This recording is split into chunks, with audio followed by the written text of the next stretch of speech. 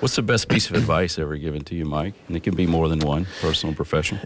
You know, I go back to my grandmother. My grandmother played a huge role in our life growing up. They never wanted me to be a latchkey child. My mom worked, Dad worked. So my grandmother decided that she needed to come live with us while school was in session so that I wouldn't come home to an empty house.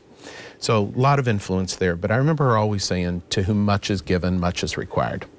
And it was probably the biggest piece of advice that I've carried with me. And, you know, I was reminded of it recently, not to delve into the world of politics, but my grandmother was a big Republican.